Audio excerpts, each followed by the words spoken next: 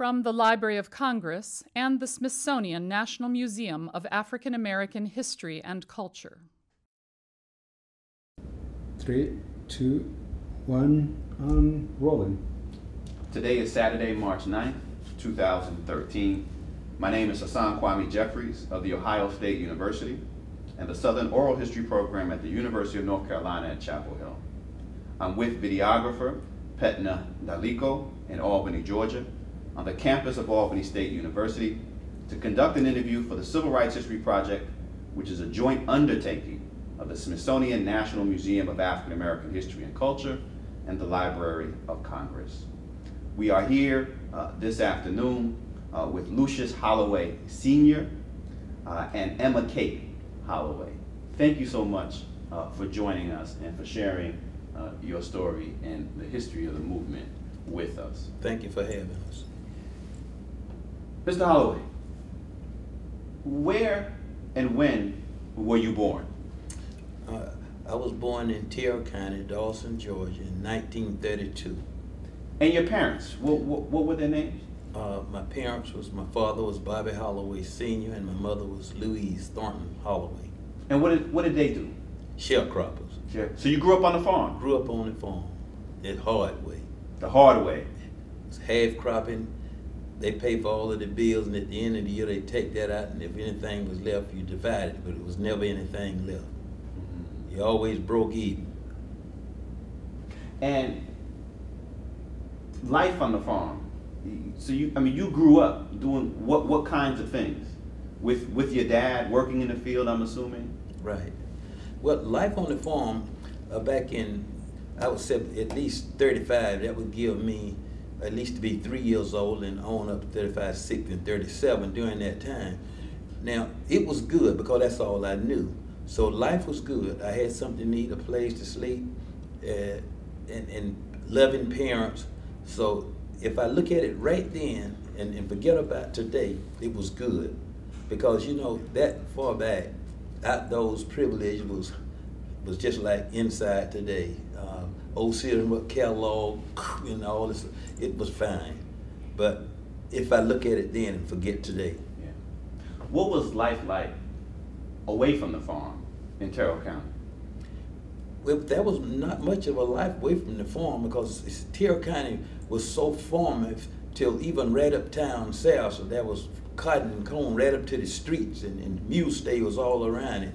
So you never got out of the mode of farming. It was farming everywhere you look. Even going to church once a month, you rode the wagon. So farming was embedded in you. That's all it was. That's all it was, farming.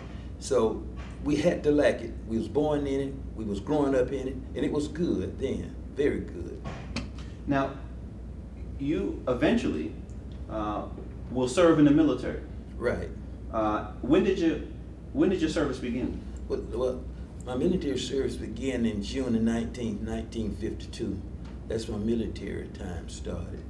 And my only reason for going to the military because my parents, like I said, they worked most all their lives, had farming, and they had very little or nothing, and it was a whole bunch of us. So that was one of my ways. In other words, I was hired out.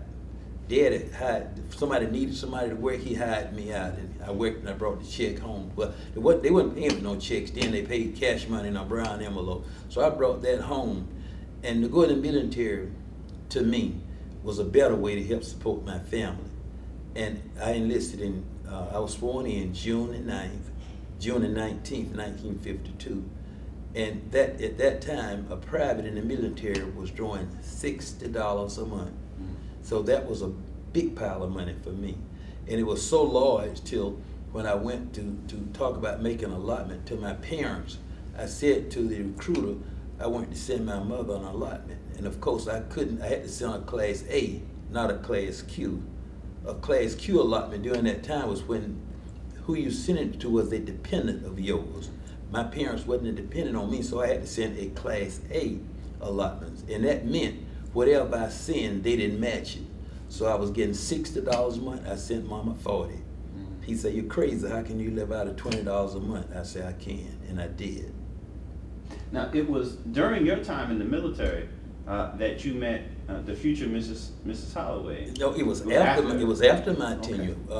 I met her in 1955 June, and I had never seen, never heard, never thought of her before the first day I saw her.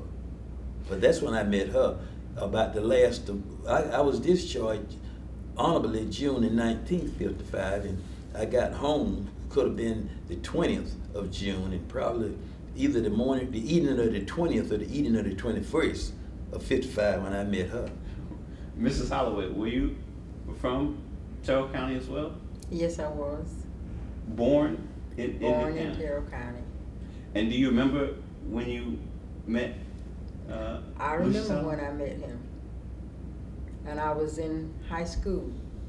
And I was in the 11th grade. And I had taken on a job working at a cafe, Richmond's Cafe on Main Street. But I was a farmer. I picked cotton every day. I was my daddy's best cotton picker. I picked 400 pounds of cotton a day.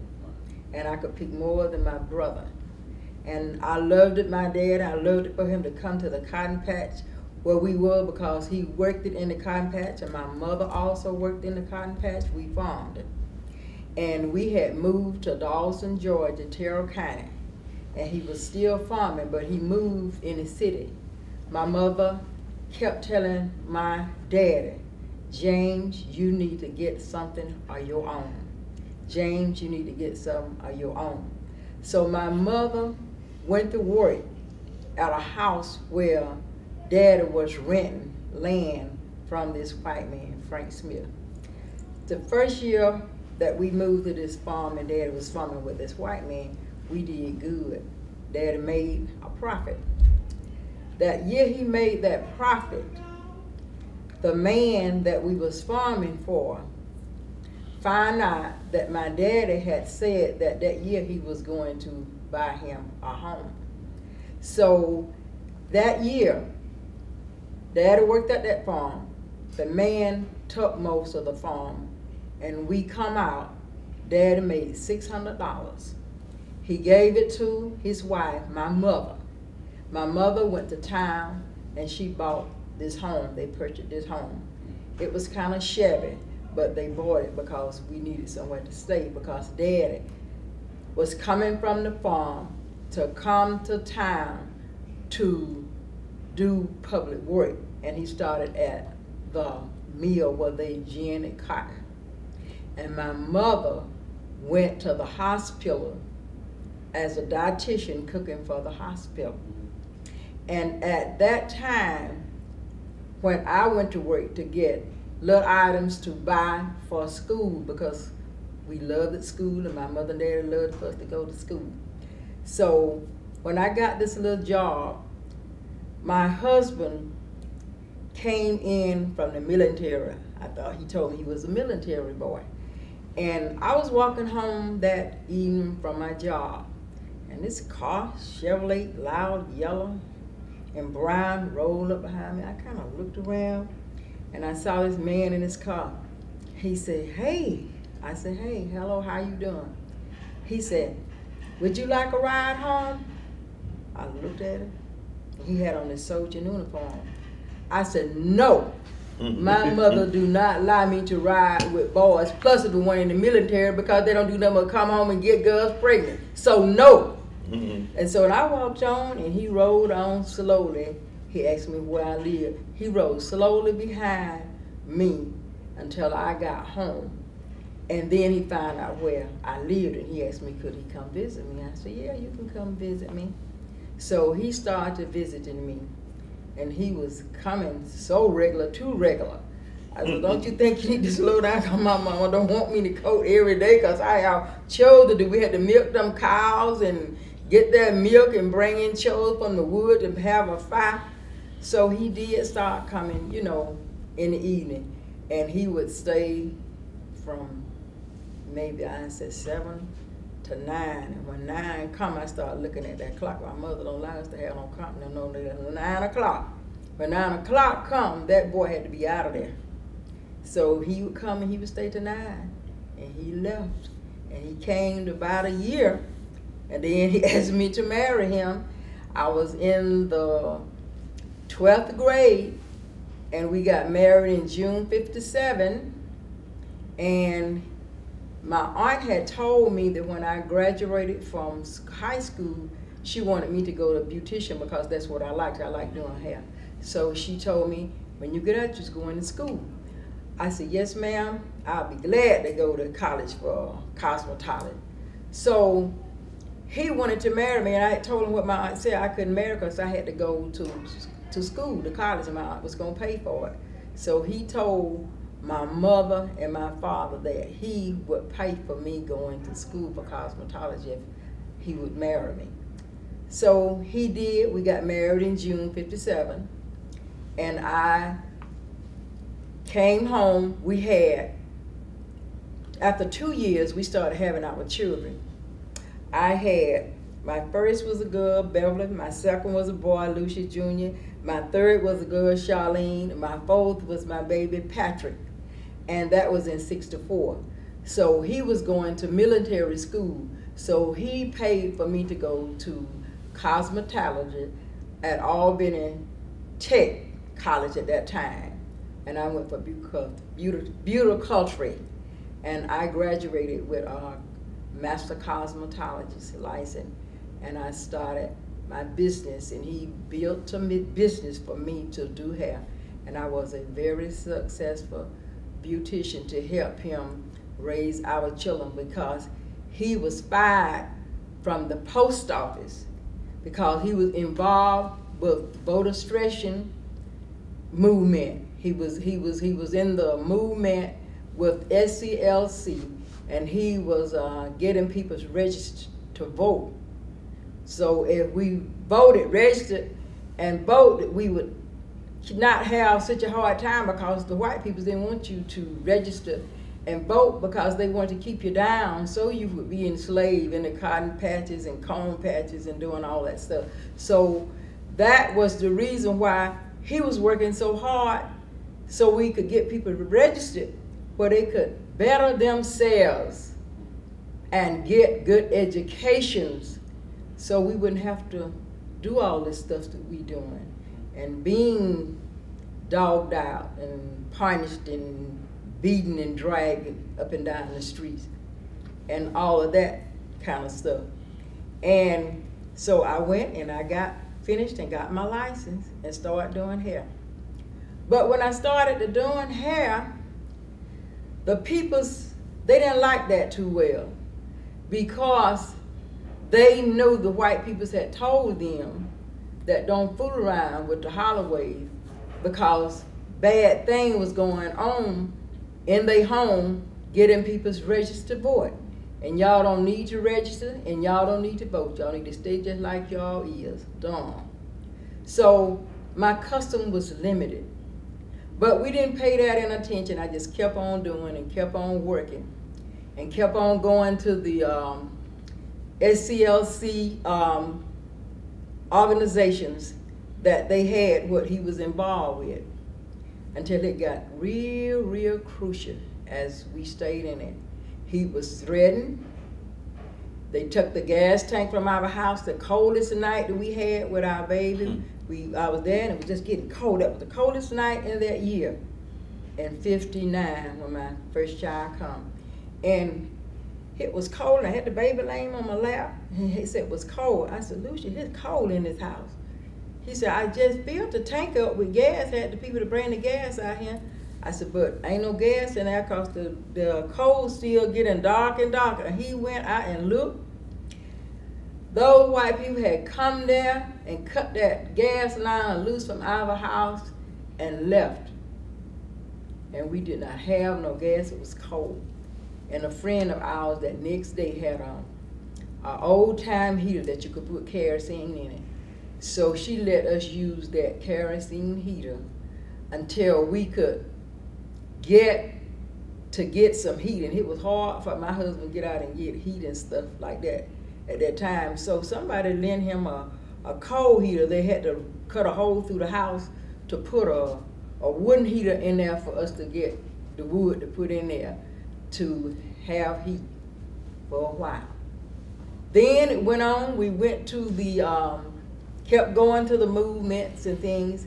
They told him, he went to work one day. He was working at the post office. They said, well, he didn't have no job there no more.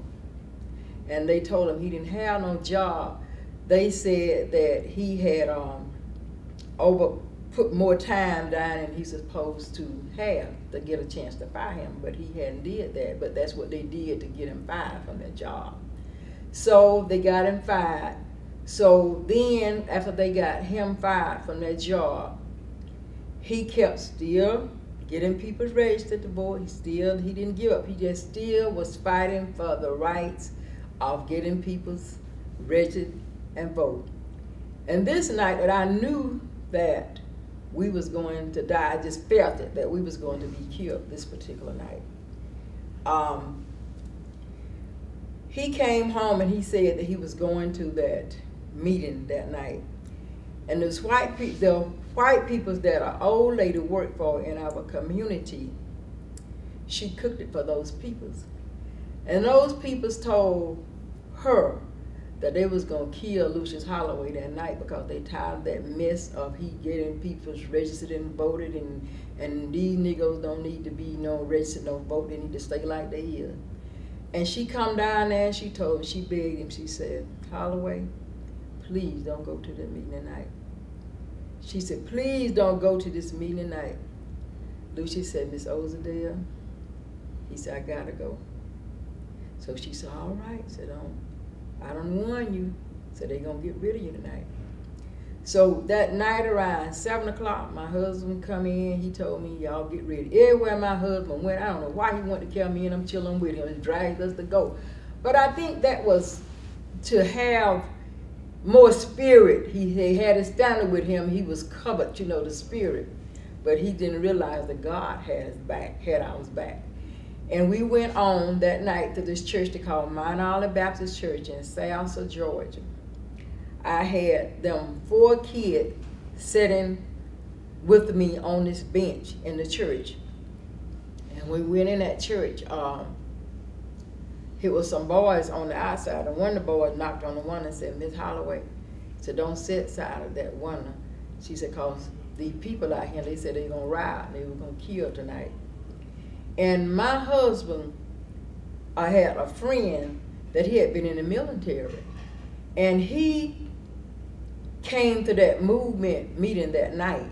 And when he came, he got to my husband and he said, Lucius, I done heard about they gonna kill y'all tonight. I was just as nervous and scared as I could be, but I just said, whatever happened, got to happen. So he told my husband, he said, you give me your key, your car key. He said, you take my car, and when you leave here, you go the way for safety. I'm gonna take your car and I'm gonna go back the way you came. So that young man with Hershey Blasher, he gave Lucius that car. Those people come in at night at church, they raided that church, they had guns, had them cocked to shoot everybody. The Charade, Charles Charade and them, the SCLC movement people, they was there that night too, all of them. And the way we were saved, we got in this car and we went the other way around, the longest way around. And when this young man got in our car and went back the way we came from Dawson by the creek, the police and all, just a gang was sitting down there, waiting to shoot and kill us.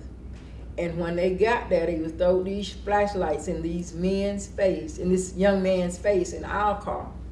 He said, you ain't the nigga I'm looking for. I'm looking for that Lucius Holloway. We're gonna kill him tonight. And said, where is he? You hiding him.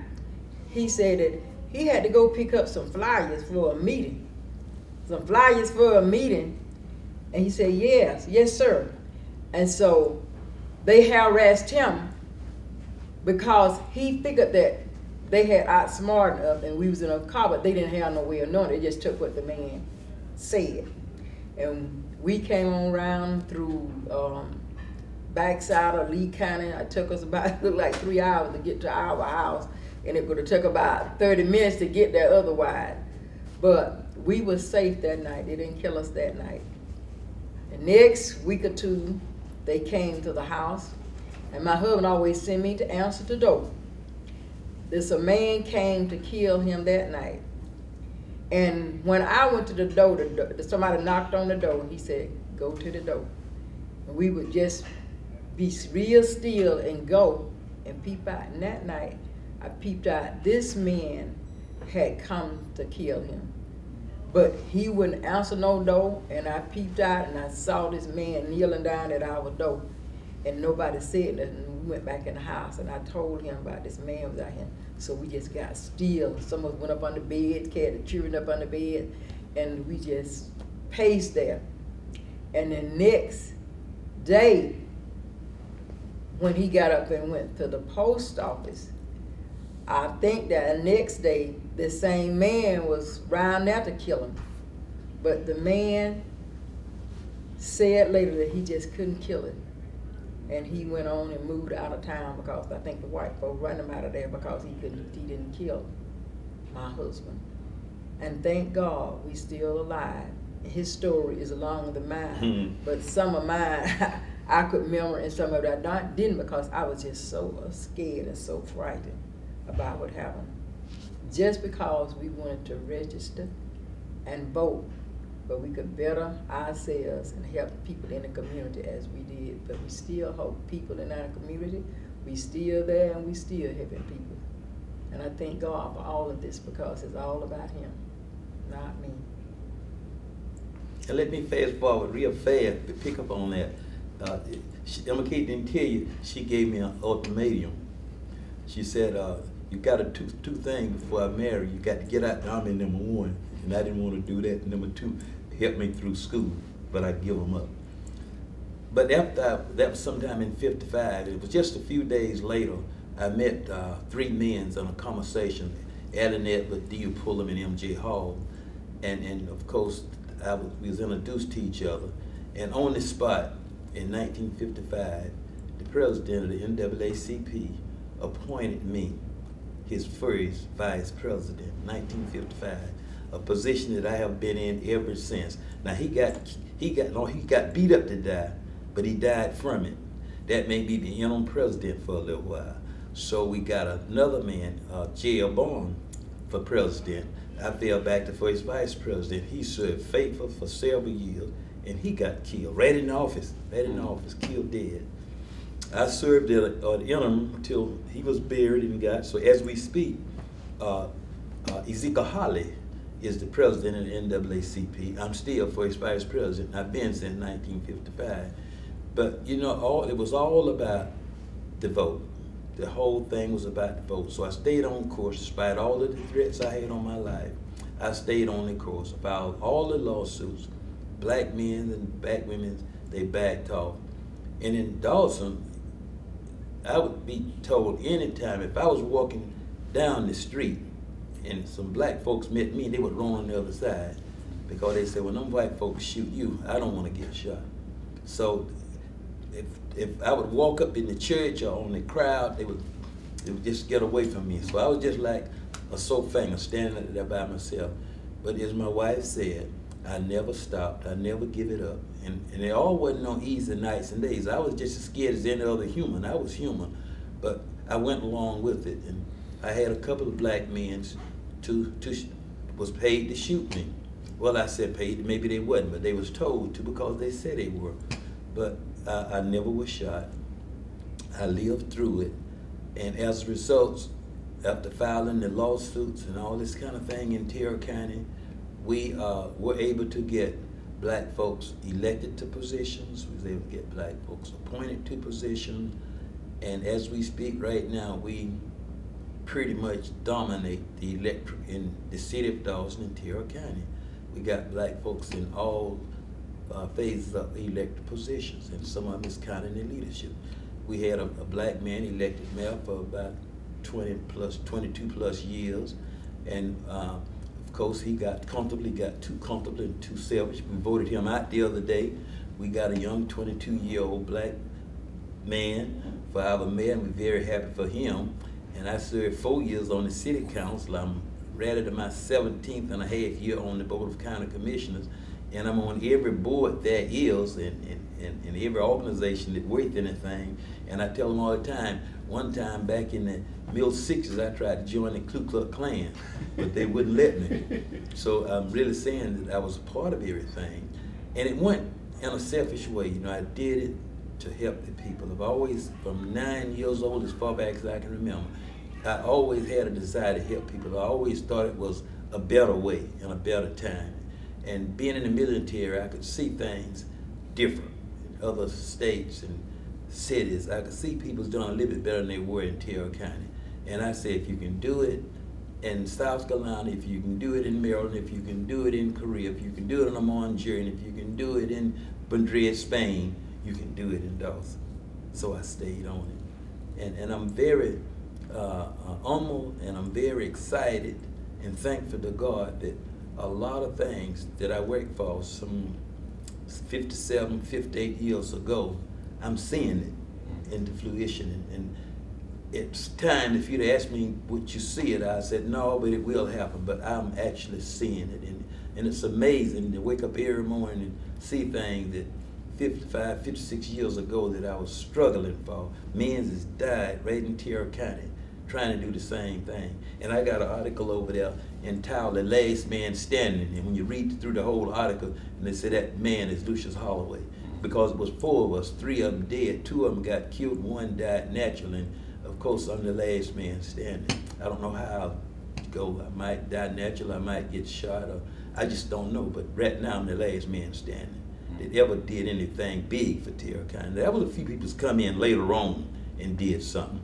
But they was just like rabbits. They hopped up out the bed and run. Some of them even left the state, and then some of them gradually left the city, and some of them gradually come back. We had about 2 families left the state, and we had any number of them left the city. And they gradually come back when everything gets smoothed off, and the plane had got up to 40,000 feet, and he had to set on cruise, and the stewardess said to unbuckle your belts. They come back. they come back. But I'm very humble, I'm very happy, and I'm very blessed to even just to sit here now and talk about it. And for the past few years, I've been from place to place. I even wrote a book, The Civil Rights Through the Eyes of Lucius Holloway. And of course, I had about 5 or 6 of them this morning, and they all went fast as somebody knew I had them. But I wrote that book, and a lot of these things we're talking about is in there. And I'm just, as I said, I'm humble, I'm blessed, and thankful that I'm able to see you. Let me just ask you one last question. What would you like children, the younger generation today, to know about what you all went through over the years, but really during the height of the movement in the 60s? I would like for them to know that my family, although I was the spokesman, I was the one doing everything, but they were there. So that's just like they were saying what I'm gonna say. I would like for the young children's, boys and girls, to know today, number 1, trust in God for what you want, and stay focused. If you believe in it, stay with it. I would like for them to know that. And when they know that, then they will begin to achieve. I would like for them to know that. Mrs. Holloway? Mm-hmm. Same thing. What would you like for children of today, young people of today, to know about what you went through during the movement? I would like for the young people today is to know that they can make a difference if they be obedient, respect the elder and respect themselves, and try to get a good education and stay in school and be honorable to themselves, because you got to respect yourself before you go anywhere. Respect themselves, and education is the key to being successful, from the womb to the lap, from the laps to toddlers. Training and listen and obeying, and they will make it. And trust God. Mr. Holloway, Mrs. Holloway, thank you so much for sharing your story. Welcome. Thank you. This has been a presentation of the Library of Congress and the Smithsonian National Museum of African American History and Culture.